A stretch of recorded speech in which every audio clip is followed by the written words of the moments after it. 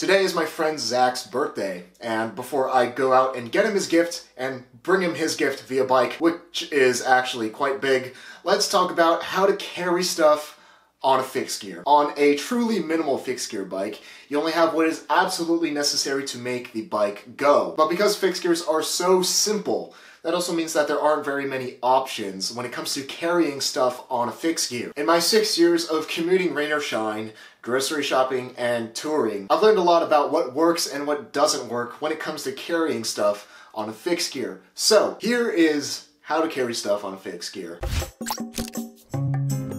This video is made possible by Chrome Industries. After you're done watching this video, you can hop on over to Chrome's site and get 10% off of Chrome's indestructible bags by using my promo code ZACHG10. Again, thank you to Chrome for making this video possible.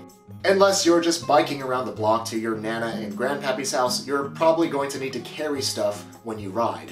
Unless your Nana and Grandpappy are like mine and will load you up with a box of mangoes and a watermelon for you to take home. How you carry stuff on your bike influences how much you can carry, what you carry, how comfortable you are carrying that stuff, and ultimately how much you enjoy riding your bike. There's pros and cons for each carrying method, and none of them are perfect. Each carrying method is a compromise between convenience, comfort, carrying capacity, style, and handling. There's two main buckets when it comes to carrying stuff on your bike. The first is carrying your load on your bike, and the second is carrying it on your body. You can carry your stuff on your bike by putting it in a basket or putting it in panniers and attaching it to a rack, or attaching it straight to the rack with bungee cords. Front baskets add a lot of utility to your bike since you could just throw stuff in it. Once I put a basket on my bike, I don't know how I ever lived without one, since it's so convenient to just be able to take off my jacket and throw it in the front basket, or to access snacks while I'm riding. A front basket also allowed me to carry bulky groceries and to not crush all of my eggs on the way home. Similarly, you can use a porter rack and bungee cords for a little bit more carrying capacity and flexibility. The trade-off with having a front load, whether that's through a rack or with a basket, is that it makes your handling a bit slower. Probably the most popular carrying method for tourers and commuters are rear racks and panniers. For us fixed gear riders, it may be difficult to mount a rear rack to our bikes, since fixed gears often don't include the eyelets necessary to mount a rear rack. And the aggressive geometry with shorter chainstays makes heel clearance with panniers too tight for comfort. I used to ride with a rear rack and panniers, but I've since ditched them. While this setup has a very large carrying capacity and is the most comfortable, it made my bike handle terribly, to say the least. Having the weight carried over the rear wheel made climbing such a slog. The weight on the rear made my bike flex in weird ways, and it would feel jerky with each pedal stroke during climbs, and occasionally at starts I would accidentally pop a wheelie. I would often get speed wobbles and have to descend slower than I'd like. It felt like I had to fight my bike whenever I rode it, so I ditched the rack and panniers. On a fixed gear, you have to rely more on your handling than you would compared to a geared bike.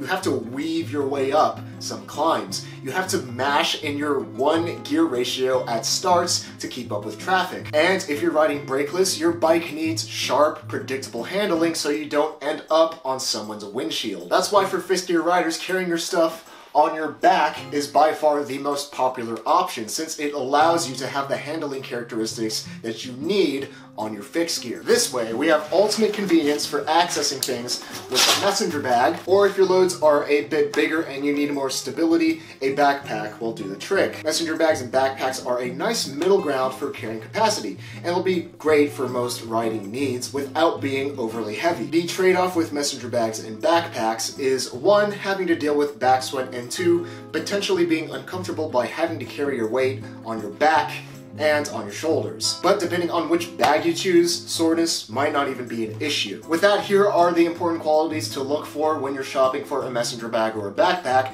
that'll make the bag great whether you're just going out for a quick ride in the afternoon or you're spending multiple days in the saddle. The first thing that you need to decide when looking for a bag is your carrying capacity. The Chrome Messenger that I'm wearing right now has a 22-liter carrying capacity. The Chrome Barrage Cargo Backpack has a carrying capacity of 20 liters, and the Chrome Welter Kadet Sling bag has a carrying capacity of 9 liters. So you need to ask yourself, what are you going to use the bag for, and what are you going to need to carry? The second quality to look for is the the design of the bag. How many bike-specific features does the bag have that just make it more useful for how you're going to use it? For instance, Chrome is famous for their buckle system.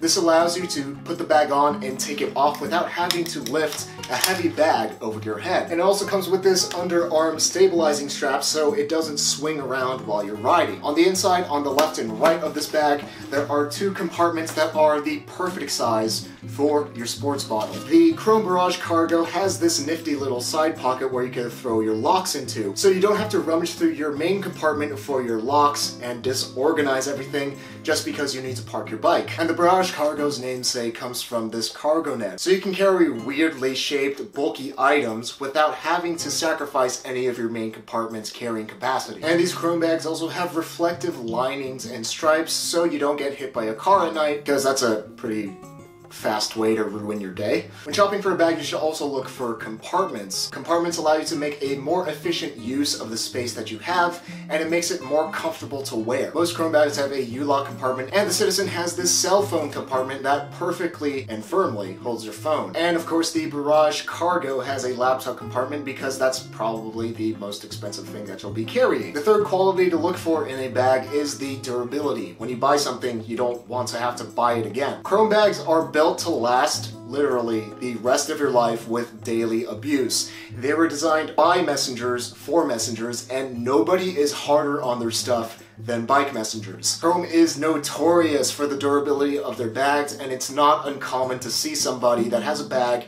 that is 10 years or older. Chrome also has a lifetime warranty, and they mean it. If you have any problems at all with your bag, you can often just send it in and they'll fix it, and sometimes you won't even have to pay. Also, a lot of Chrome bags are made just up the street from me in Chico, California. So here are the telltale signs of whether a bag is durable. First, how many really old bags are out there? Like with Chrome, you could find 10-year-old bags and people are still going strong on them.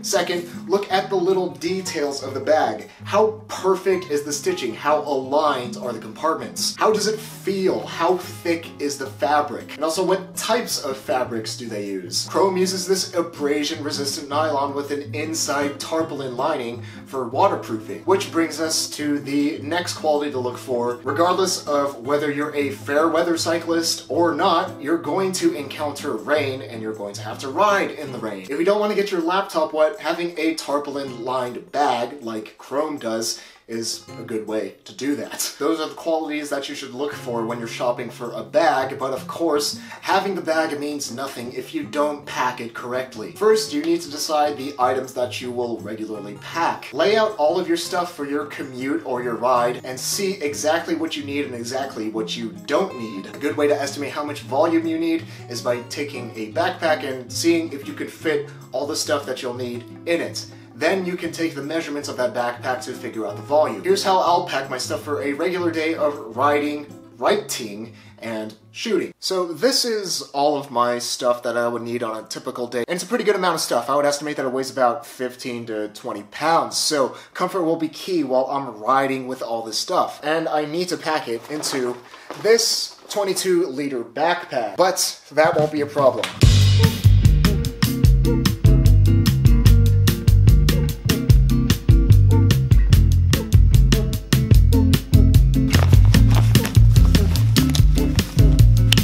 This is most of what I need for a day of shooting, including some snacks. Everything fits in this nice and tidy package, partly because this bag has lots of compartments to keep everything nice, separate, and organized. Everything is nice and tight, nothing is going anywhere. Now, this is almost everything, except I have one problem. This is my tripod. I need this to shoot, and it doesn't look like it's going to fit inside this bag or inside the cargo. So sometimes when you're packing, you have to get a little bit creative. When your bag is durable and when you know you can trust it and when you know that it's not going to break or anything's going to snap or the stitching's not going to come loose, then you can do some creative things with it. So I need this tripod with me, and in order to carry it, it's not going to fit in my bag. So what I can do is take this buckle and strap it to it. I can now carry it off to the side like this when I'm riding. And this is a pretty heavy load. The straps are nice and wide for a more even weight distribution,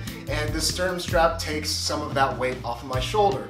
and especially when you're riding fixed, this bag is designed to be in a more forward riding position, whereas a lot of non-bike specific backpacks will be hitting the back of your helmet when you're in a forward looking up position. Well, that's all said and good, but how much can these chrome bags actually carry? How much is that 20 to 22 liter capacity? Can I come over and drop off a gift? Drop off a gift? It's partially for a video, so there's that. I don't actually care about you. Alright, I'll see you later. Got the birthday present. It's 2 12-packs of beer. I don't drink that much, and I don't know beer at all, so I just got the one with the bike on it. And the point of this present was to illustrate how much this messenger bag can carry and what it looks like when it's full, but I guess a 24-pack of beer isn't enough, and I could easily fit another 12-pack in here. With 24 cans of beer on my back, it's actually surprisingly comfortable. This Citizen's nice and thick strap is keeping the weight evenly distributed, and the nice thing about messenger bags is that since they pack flat instead of up like a backpack, you distribute the weight all over your back, so it is pretty dang comfortable.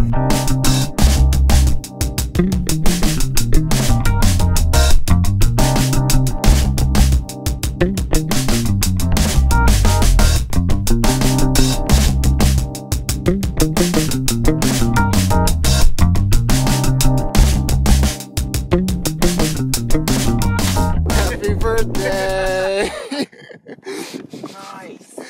Oh, 2 of them! 2 of them! You were biking with that? I biked with that in that bag. God, that gotta be heavy. Yeah, it was.